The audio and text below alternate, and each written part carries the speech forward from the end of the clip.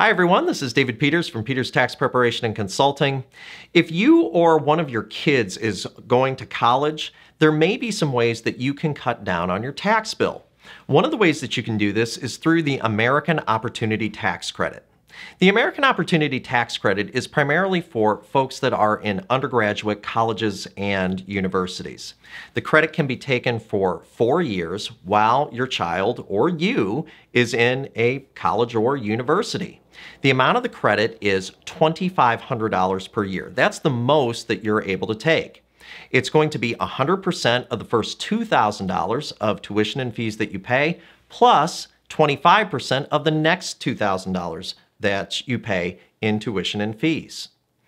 In order to take the credit, you have to be attending a college or university at least half time.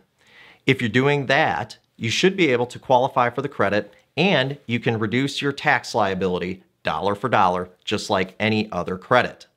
Also, if you reduce your tax liability below zero, you can actually get a refund for part of what you get for the American Opportunity Tax Credit. If you know those things, you're going to be in great shape for filing season. I hope you found this video to be helpful. If you did, be sure to give us a thumbs up and hit that subscribe button.